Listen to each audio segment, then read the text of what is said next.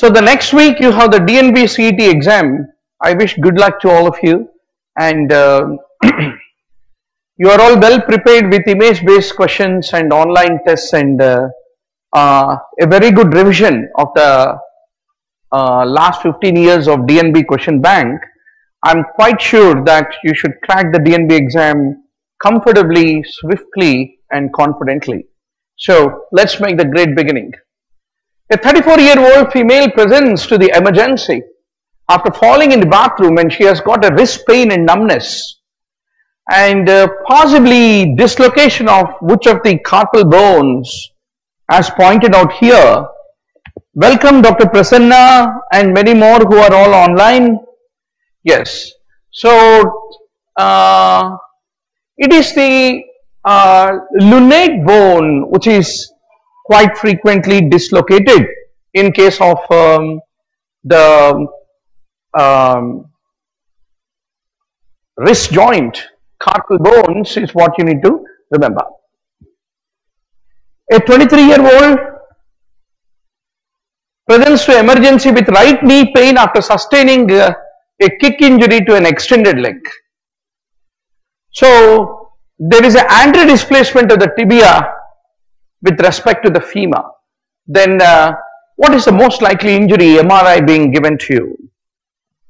Typically it is the lateral collateral ligament what you are seeing which is being torn. So lateral collateral ligament is also called the fibular collateral ligament.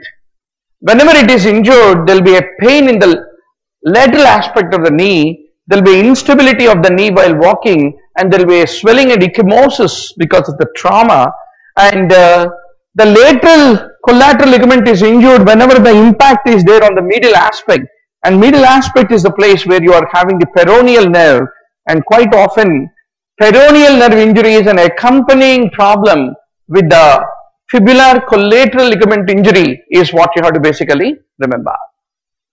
A 24-year-old painter presents to the emergency with a right shoulder pain after a fall, and physical examination shows inability to extend the right wrist, and X-ray is being shown to you.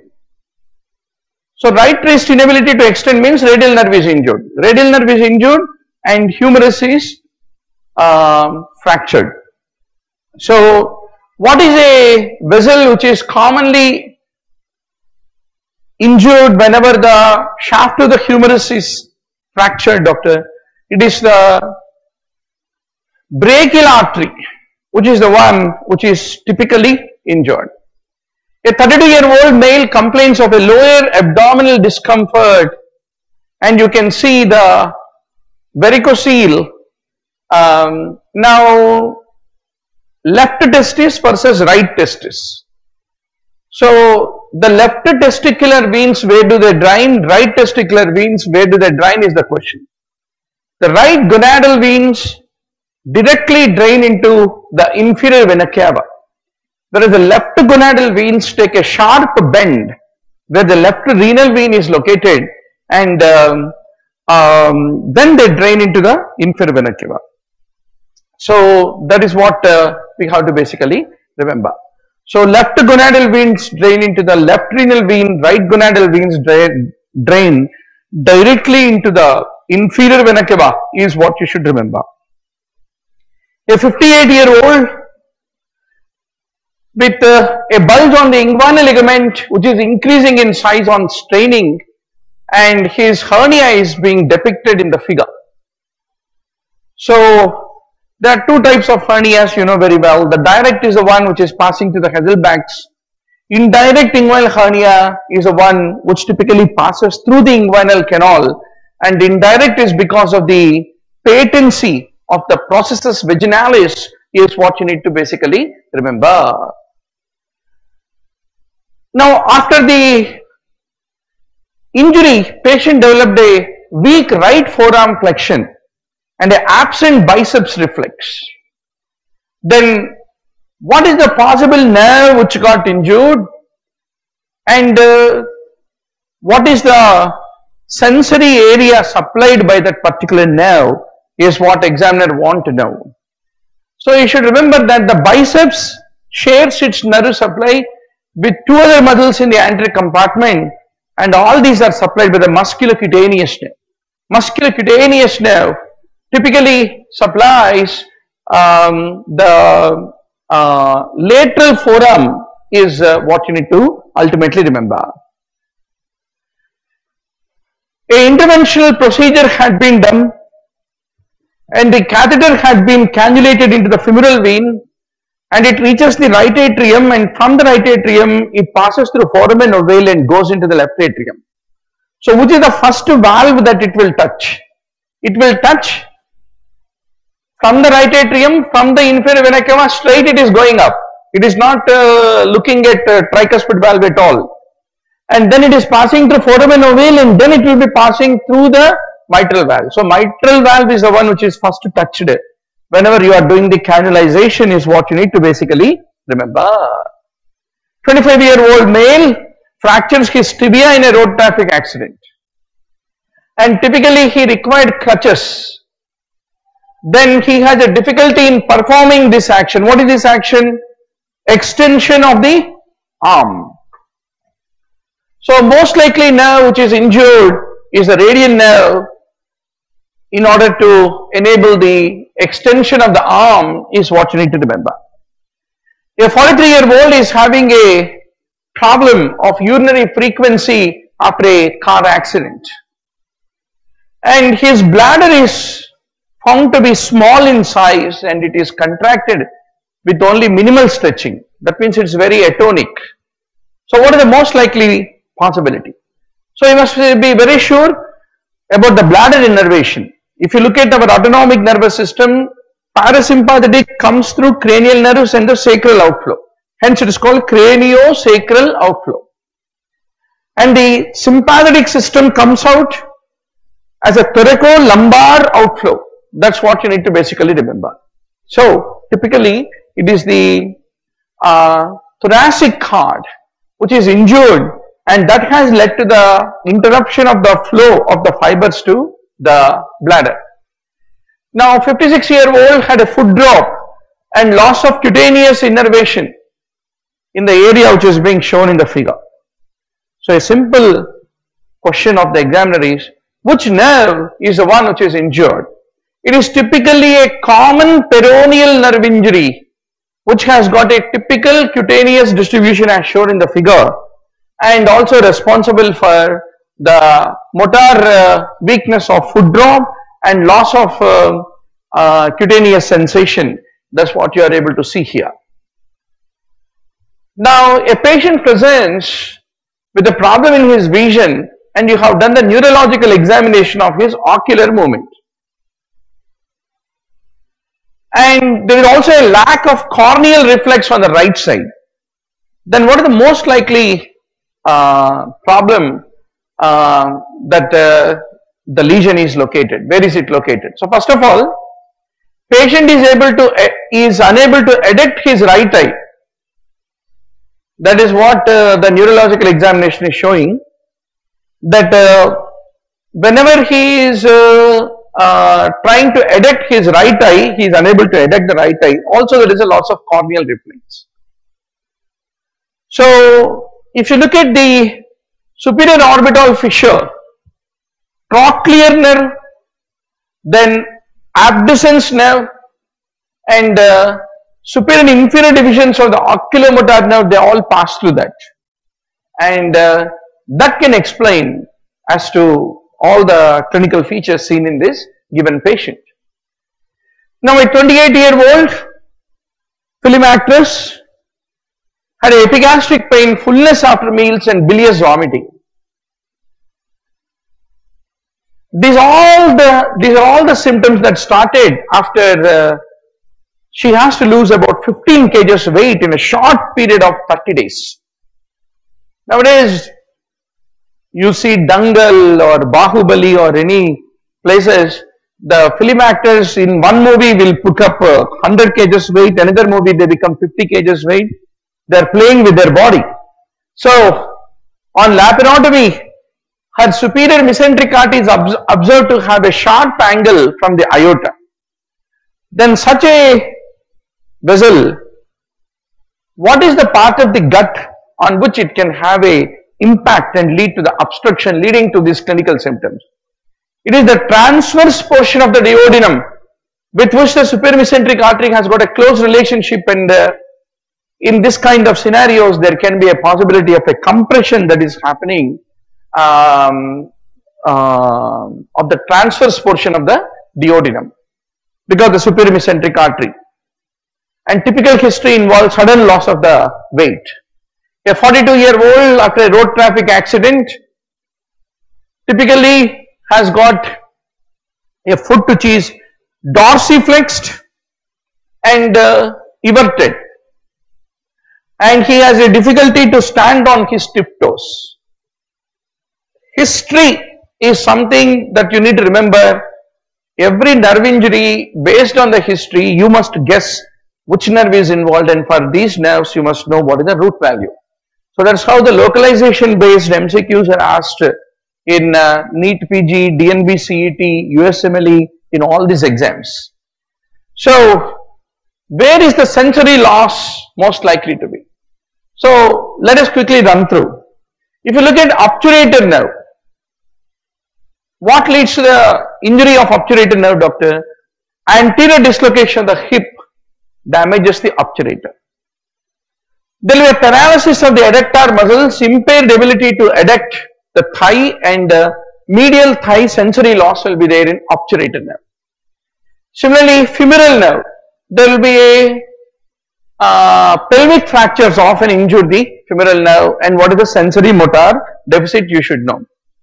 I leave it the literature for you to review. Sciatic nerve enters the gluteal area, and lot of times injection wrongly given, IM injection into the gluteus can injure it. And common peroneal nerve winds around the neck of fibula, and any fracture there can injure it. And typically there will be a slapping gait whenever the common peroneal is injured, and they will have a problem, and while they are walking they will have a stepping gait. And if you look at the sensory loss, it is the dorsum of the foot where there is a sensory loss is what you have to basically remember. Similarly, tibial nerve, whenever posterior dislocation of the knee joint is there, tibial nerve is injured, and there is a sensory loss in the sole of the foot. That is what you need to basically remember. And these people typically will have the inability to plantiflex the foot. So that is the reason they remain in dorsiflexion. They will have a impaired ability to invert whenever tibial nerve is injured. That's the reason foot remains everted. So in the clinical case given to you, it is a tibial nerve injury is what you need to remember. Even though you guessed it as tibial nerve, that is not enough. You should know that tibial nerve serves the plantar surface of the foot. The sensory supply is what you have to ultimately remember. Now let's take up the next question. A 23-year-old presents, and the imaging typically shows the dislocation of the clavicle at the acromioclavicular junction. So what is normally preventing factor preventing the dislocation of the acromioclavicular joint is a very important question. It is the acromioclavicular ligament which is the one which is preventing is what you have to basically understand. A 43-year-old complains of abdominal pain, CT scan of the abdomen is being shown, and what you are able to see, retroperitoneal hematoma. So which organ, which viscera injury in trauma lead to development of a retroperitoneal hematoma? So out of all the structures, pancreas is a retroperitoneal structure, as all of you know, and it is the pancreatic injury which lead to the development of such a large retroperitoneal hematoma. So where is the vomiting center located in this MRI is a very important question. So you must know how to identify thalamus, putamen, caudate, medulla, pons, midbrain, etc. on the MRI, which we have discussed very detailed way in our regular DNB, AIMS, PGI question bank discussions. So it is one which is labeled D, this structure. This is the medulla. So this is the one which is typically associated with the vomiting center is what you need to remember. A 54-year-old is found to have a mass lesion which is shown on the laparoscopy. What do you see here? There is a twisted ovarian tumor. So ovary blood supply comes from the ovarian ligament. So that is the one which need to be basically ligated. A 52-year-old has received a IM injection and developed a Trendelenburg sign positivity. That means his gluteal muscle is out. And what is it supplied by? It is typically supplied by sciatic nerve. So I mean the gluteal nerves, and typically the safe zone to give a IM injection will be on the superior-lateral aspect. But if by mistake superior-medial aspect, if the injection is punched, then that lead to development of Trendelenburg positivity is what need to be remembered. 11-year-old is having a complaint of pain and numbness in the dorsum of the foot and cannot dorsiflex the ankle. Then what is the site of compression? As we have already discussed, common peroneal nerve injury occur near the fibular head. So that is the one which is typically injured. Now a 58-year-old presents with a painless mass in the groin. So what do you see in the groin? This is the area where you are having the inguinal, superficial inguinal lymphadenopathy. Can you appreciate that? So anal canal, what is the lymphatic drainage of anal canal? If you look at the area of the anal canal distal to the dentate line, it is a superficial inguinal lymph nodes. And around the dentate line, typically it will go to obturator and hypogastric lymph nodes. And ultimately from there they will drain into presacral, external iliac and deep inguinal lymph nodes. A 34-year-old with a decreased hearing in both ears is a rock musician and has been spending a lot of time in studio, and you have been shown audiogram. So basically you should know how to recognize different shapes of the audiogram. In CSOM, how will be the audiogram? In noise induced hearing loss, how will be audiogram? In otosclerosis, how will be audiogram? One of the audiogram based MCQs will definitely be asked in either the NEET PG or in the DNB actual exam, for which you are very much aspiring.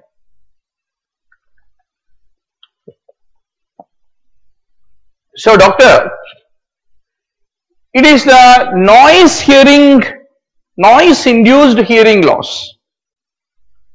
So organ of Corti is the one which is typically injured.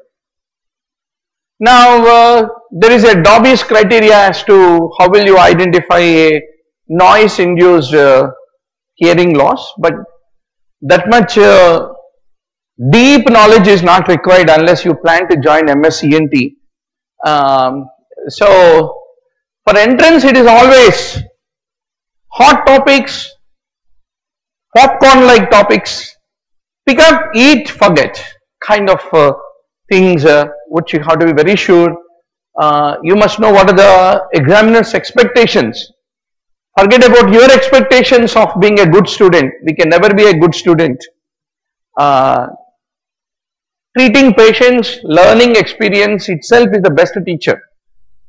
Every time you are dealing a case, you are unable to understand what's going wrong, and then from the patient you went to books. That's much better.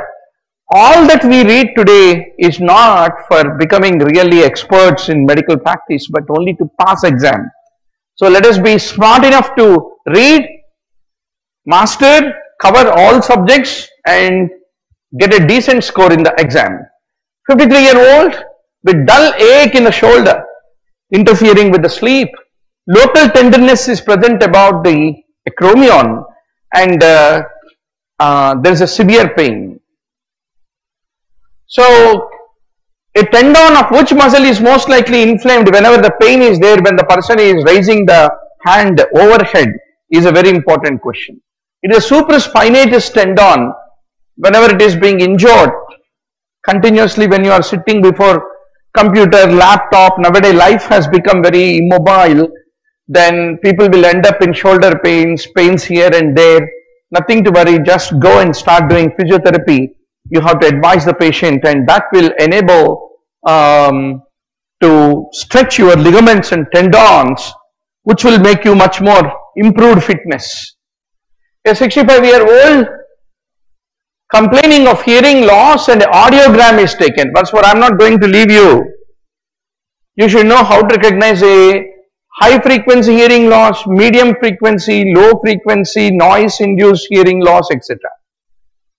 So where is the injury? So it is basically a audiogram is showing a low frequency hearing loss. Very simple. So this is a low frequency hearing loss. The best example is Meniere's disease. You get this kind of audiogram. Then middle frequency hearing loss typically looks like this. Then high frequency hearing loss typically looks like this. And a flat hearing loss looks like this. A 58-year-old has repeated coffee ground vomiting. You have done an initial stabilization, endoscopy is being done, and there is a deep bleeding ulcer which is being found along the duodenal bulb's posterior wall. So you must know what is the blood supply of stomach and duodenum thoroughly. So it is a gastroduodenal artery which supplies the posterior wall of the duodenal bulb is what you need to basically remember.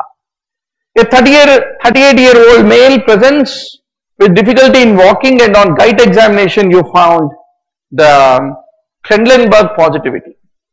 It is a superior gluteal whose injury will lead to the development of this kind of clinical presentation. 56-year-old presents with shoulder pain that has started to interfere with the daily activity. Now you are able to see the radiograph, and what is the most likely to provoke pain in this patient? There is a calcification in the supraspinatus tendon in case of the radiograph which you are seeing. So supraspinatus tendon calcification lead to a pain whenever you are doing the abduction of the humerus or raise your hand above the head. That is the typical activity. 55-year-old, past medical history is non-contributory, blood pressure is low, CT scan is being done, and there is an ulcer which is bleeding is being found along the lesser curvature of the stomach. So the lesser curvature stomach typically is supplied by the left gastric artery is what examiner is expecting to answer from you. 34-year-old has a severe right shoulder pain after falling from a tree, and X-ray has been shown to you. What do you see? You see the fracture of the clavicle and the medial segment is being displaced upward. Which muscle pull will be responsible for such a displacement? Typically it is the sternocleidomastoid muscle whose pull is responsible for a upward displacement of the medial segment of a clavicular fracture is what you need to basically know. A 48-year-old complaining of intermittent pain, and there is a bulge below the inguinal ligament but lateral to the pubic tubercle, and the bulge laterally contracts. Which structure is the very important question. So it is a femoral hernia that examiner is describing. So femoral vein is the structure which can get compressed. A 48-year-old is shown a KUB. Where is the stone located? Typically the stone is located in the upper ureteric area, upper ureteric stone. So upper part of the ureter, what is the blood supply is the examiner's question, and that is the renal artery which supplies. A 48-year-old gardener presents with pain, and there is a bursa which is being inflamed. So what is that bursa most likely to be? It is a prepatellar bursitis that you are typically seeing which is quite common among the godless. A 67-year-old complains of a difficulty in micturition, and after taking few weeks of doxycycline, the patient is having an improvement. So how does the doxycycline, what is possibly the problem in the patient? Typically bladder outlet obstruction, which occur because of the enlargement of the prostate. That is taken care by giving doxycycline, which acts on the alpha receptors. So it is the prostate which is shown labeled D in case of that diagram. Why aspiration pneumonia commonly occurs in the right lower lung lobe is a very important question. The right lower lobe, it receives, the answer should be the right main bronchus is straighter than the left main bronchus. That's the main reason. Answer should be changed to B. A 63-year-old is having muscle pain and fatigue. His urine sample is being shown, a dark colored urine. And his past medical history is significant for stable angina. And he is on metoprolol, atorvastatin and aspirin. His creatinine is elevated. So what is the most likely culprit possibly could be responsible? It is a myoglobinuria in a patient already taking the drugs which can predispose to the myositis. So erythromycin is known, especially male patients 60 years and old are at risk of developing myoglobinuria on erythromycin. A 62-year-old is having a dry cough and taking a lot of medications. So a lot of times whenever dry cough is there and lungs are clear, X-ray chest is clear, everything is clear, you should always review for the presence of whether any ACE inhibitors are there, like ramipril, captopril, etc. in the drugs. 70-year-old with a muscle pain and fatigue and past history of hypertension and creatinine kinase is elevated, then what is the drug combination most likely that can lead to development of a muscle injury? Gemfibrozil and atorvastatin combination can sometimes be responsible. Which drug, if you use in monotherapy, can increase, instead of decreasing, increase the triglyceride levels? Cholestyramine among the hypolipidemic drugs has a tendency to lead to development of increased triglycerides paradoxically. So you should get that explanation from our biochemistry and pharmacology class. A 43-year-old initiated to treat her hypertension and typically she developed a pedal edema. Calcium channel blockers are very much known to lead to development of pedal edema like amlodipine. A 24-year-old with episodes of abdominal pain and vomiting has a very high triglyceride level of 1800. So hyperlipidemia can be hypercholesterolemia or hypertriglyceridemia, or it can be combined. So you must be very sure which one it is. Triglycerides are treated by a good exercise, and gemfibrozil and niacin are the ones. Now a deaf couple have a hereditary form of deafness. They are recently married and want advice on their chances of their children getting affected. And their pedigree has been shown. Looking at this pedigree, you must know what is the inheritance pattern. There are only 5 inheritance patterns: X-linked recessive dominant, autosomal recessive dominant, and mitochondrial inheritance. So you must be able to guess what it is. Both males and female offspring are affected. Of an affected female have that trait. Let's look into this. Females' offsprings can get affected. Even affect female offspring or even a male offspring of an affected female are affected. There is one important clue. Then all female offsprings of a affected males, all female offsprings. You take affected male, all female offsprings, but not the male offsprings are affected. because it's X-linked dominant and male contributes to one single X for the production of the daughter. Even that one single X from coming from the dad is abnormal. It being X-linked dominant, it will show the presence.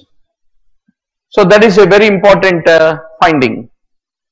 So these clues pointed towards X-linked dominant kind of inheritance pedigree. Then what is the kind of inheritance pedigree? You can see here, whenever male is affected, he is not transmitting, but whenever female is affected, she is uniformly transmitting.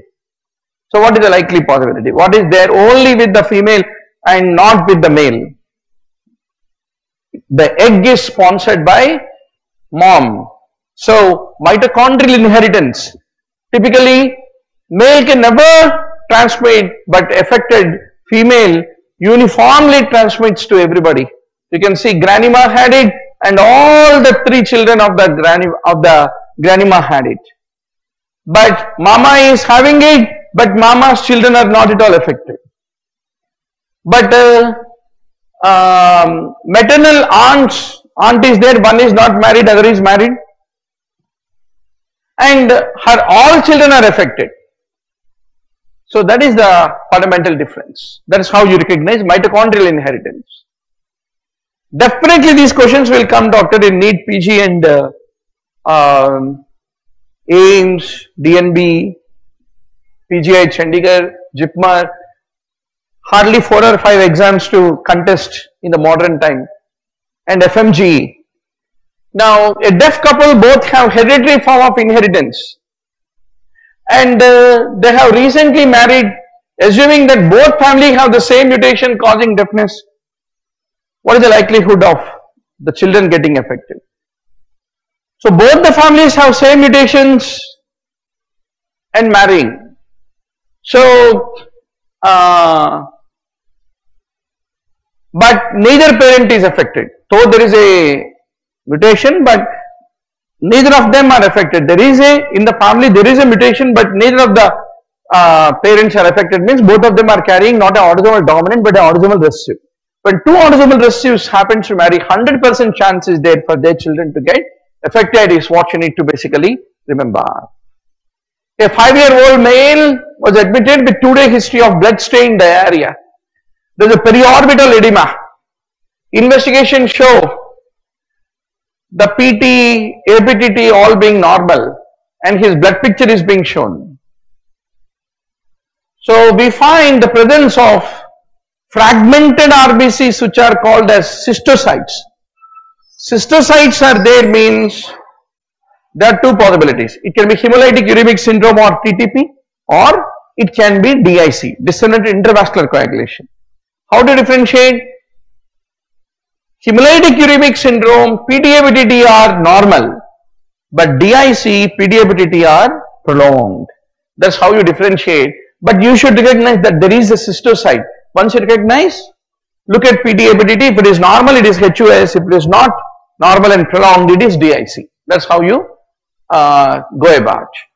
A 5-year-old with 2-day history of blood-stained diarrhea, periorbital edema, then the same case. Which investigation do you like to request? Commonly, hemolytic uremic syndrome is being precipitated by hemorrhagic E. coli O157H7 strain. So that need to be investigated. Now, 67-year-old collapsed on the bottom of the stairs in his home. JVP is not raised and she is drowsy and his left lower limb is externally rotated and painful, and urine analysis shows blood is 3 positive, and there is a fracture of the femur which is being seen, and there are hyperkalemic tall T waves in the ECG. So myoglobinuria, which is commonly found whenever there is any fracture, trauma, crush injury of the limb, that typically lead to this combination of hyperkalemia, tall peak T waves, raised urea creatinine and CPK levels, etc., etc. Then a 16-year-old, there is a 4-day history of dry cough, right-sided pleuritic chest pain and breathlessness, and he has a temperature of 100.4 and there is a rash, and what do you see here? Target lesions, which are typically seen in erythema multiforme. Then his radiography is showing the lower lobe opacities, and his blood picture is showing RBC agglutination. So where does erythema multiforme, pneumonia with RBC agglutination, all will make you remember what? Mycoplasma pneumonia. So he is also having typically a low sodium value. So pneumonia can be one of the predisposing factors for the development of syndrome of inappropriate ADH secretion, is what you need to remember. So he does not have warm antibodies, but he has got a cold agglutinins due to Mycoplasma pneumoniae. Now a 14-year-old female with intermittent colicky abdominal pain with vomiting and several episodes admitted, and bowel sounds were tickling, and hernial orifices are normal, and her investigations have been given where thyroid, bone biochemistry, blood glucose, everything is normal. So serum immunoglobulins are normal, and one of her siblings is showing the presence of hereditary angioedema signs. Typically in hereditary angioedema, there is a edematous distension of the bowel, which is responsible for the abdominal pain. But abdominal pain can be due to lead poisoning, due to porphyria, everything is being ruled out. So how do you manage hereditary angioedema, which is due to C1 esterase deficiency? You can use fresh frozen plasma, which is effective. Tranexamic acid also effective. But the regular anaphylactic edema, the hydrocortisone, chlorpheniramine which you use, are not effective in case of hereditary angioedema. Now, a 34-year-old from Kolkata with a 4-day history of passing dark urine, and he complains of malaise, lethargy and weakness, and there is a sharp lower chest pain which is worst on inspiration, and the urobilinogen is 3+, hemosiderin is 2+, and bilirubin is 33, and etc. had been given, and alkaline phosphatase is 94, and the radiograph has been shown. So what is the most likely possibility?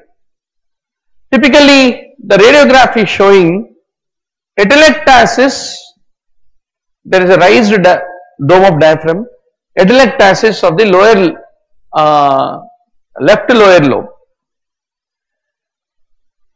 and typically he is a case of hemolytic anemia which is happening, and the dark color is because of the hemoglobinuria, which typically occur in intravascular hemolysis, is what you have to basically remember. A 18-year-old has a sharp left-sided chest pain on running up a flight of stairs, and chest X-ray is being shown to you, and there is a clicking sound synchronous with the heart sounds. So what is a likely possibility? Typically, if you look at the left-sided apical area, there is a pneumothorax. Whenever pneumothorax, left-sided apical area is there, then you get a click sounds on auscultation, which will be synchronous with the heartbeat. There is a classical history of a left-sided apical pneumothorax. A 33-year-old comes from Sahyadri forest in Maharashtra with high fever, headache and rigors, and you have done the complete blood picture. What do you see? Banana shaped organisms, which are the gametocytes of falciparum malaria, is what you have to basically recognize. A 15-year-old has got a short stature. She measured 4 feet and her sister measured 5 feet, and her history is being given to you. So, in this entire story, what is important to remember is her calcium levels are low, phosphate levels are raised, but the alkaline phosphatase is normal. So, there are 2 possibilities where this can occur. One is whenever there is a idiopathic hypoparathyroidism or a pseudo hypoparathyroidism, that is a context where you have this combination of low serum calcium with a raised phosphate and a normal alkaline phosphatase is what you need to basically appreciate. A 55-year-old from Pune presented with severe anterior chest pain. He is hypotensive, ECG is being performed, and ECG is being performed. What do you see in this given context? Typically there is an inferior wall MI. If you look at 2, 3 AVF, you can see the ST segment elevation. Along with that, there is a complete heart block with AV dissociation. And on 2D echo, you can see the presence of a intimal flap and aneurysm, aortic dissecting aneurysm. So how do you want to treat it? Immediately call a cardiothoracic surgeon and he need to operate. So what is the cause in aortic aneurysm for the development of inferior wall MI? You know that coronaries take origin from the root of aorta. Whenever aortic aneurysm is there, which is dissecting, that will decrease the blood flow to the coronaries and that lead to development of an acute MI. So that is a problem. So it is not due to coronary atherosclerosis. There is no point in doing PTCA or giving streptokinase. You want to repair that aortic dissecting aneurysm, which is considered to be the definitive treatment, is what you have to basically understand. A 70-year-old presents with the lesions in the lower limbs which have been shown in the figure.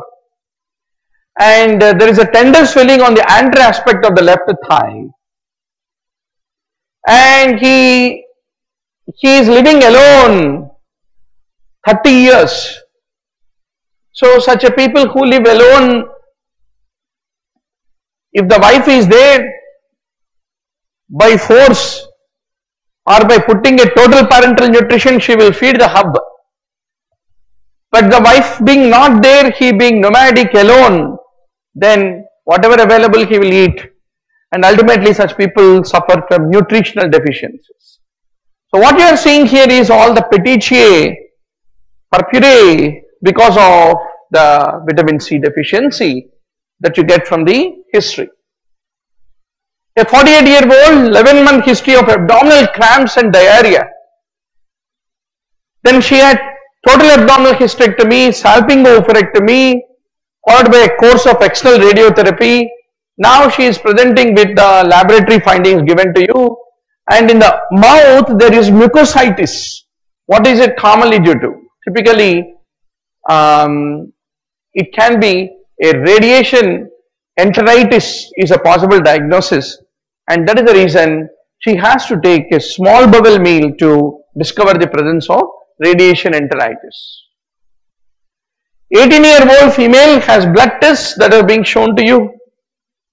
MCV is 61, which is microcytic anemia, and blood film is being shown to you where you are finding target cells. Target cells are a feature of thalassemia, or it can be in iron deficiency. So what is the likely possibility? Beta thalassemia minor is a possibility in this given case. Now 76-year-old with gradual onset of breathlessness, there is a stridor, and there is a mass palpable in front of it, and trachea is being deviated, and you can see the airflow obstruction and presence of an anteromediastinal mass lesion, and previously she has a history of thyroid dysfunction in the history. So what is the likely possibility in his given case? So what are the 4 T's you will remember when we talk about anterior mediastinal mass lesion, doctor? 4 T's you should remember. T for thymoma, T for terrible lymphoma, T for teratoma, and T for retrosternal thyroid are the 4 T's which are the anterior mediastinal mass lesions is what you have to ultimately remember. Yes, Rubel is online. Why not niacin for our earlier case he was asking. But niacin, pellagra, the typical paint-like dermatitis, that is a different story. That's what. Now,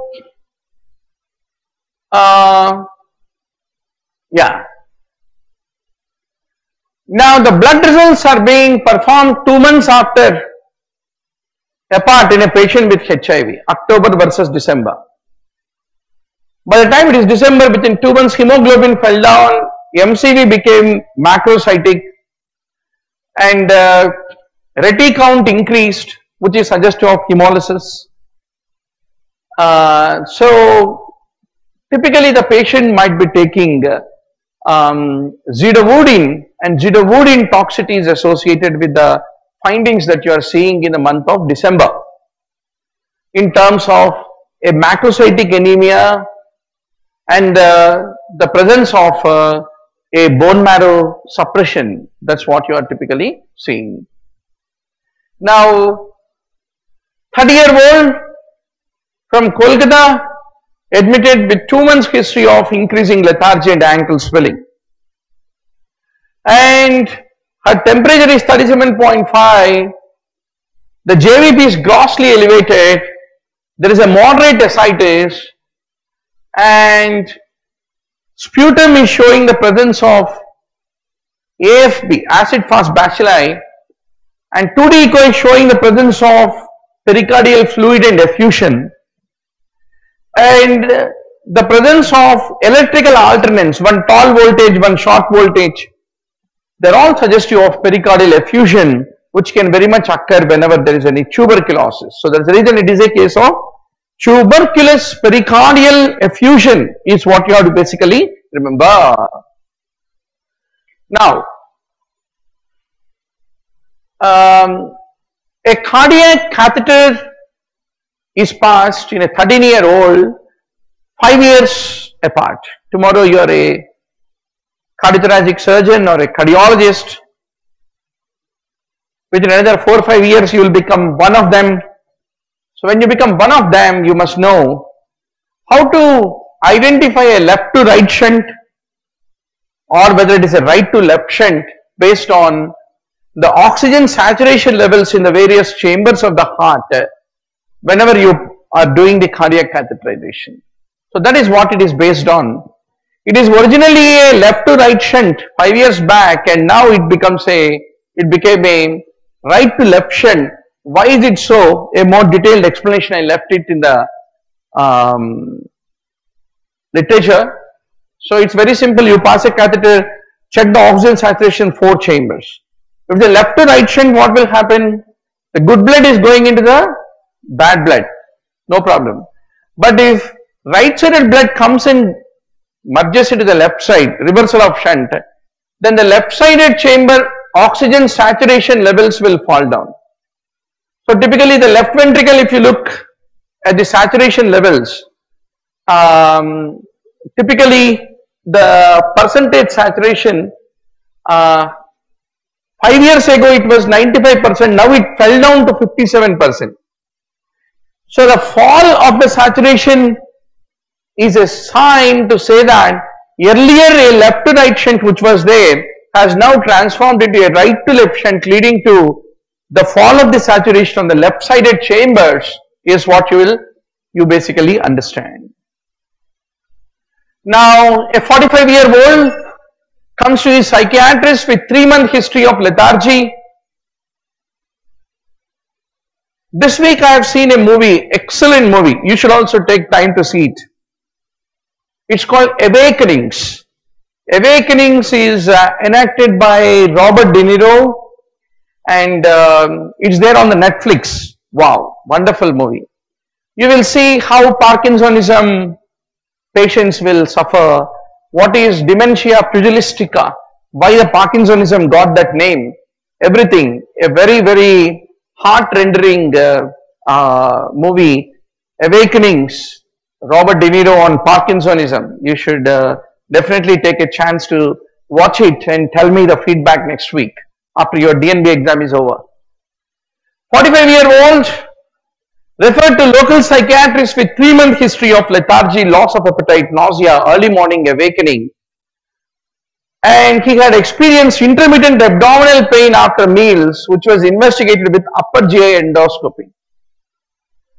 And his investigations have been given to you. Now, the eye is showing band keratopathy, which typically occurs due to calcifications. And his hand is showing the signs of hyperparathyroidism. So it is a case of hyperparathyroidism based on these 2 investigations and the past history and lab investigations. You must be in a position to enunciate a diagnosis. Now, this brings us to the end of the image-based questions. So, doctor, next week you have a war to win the DNB CET exam, and I wish good luck to all of you. And once your exam is over, those who are in the beginning stage of preparation, we are always with you, that every week from 18th of June, every Sunday we will have a test and a discussion, and lot of our teachers who took a summer break in the month of May, they are all back, and we are going to have regular classes and sessions, and to support you until you get a very good dream rank in the forthcoming NEET PG 2017. So that is our good wish to all of you. Thank you.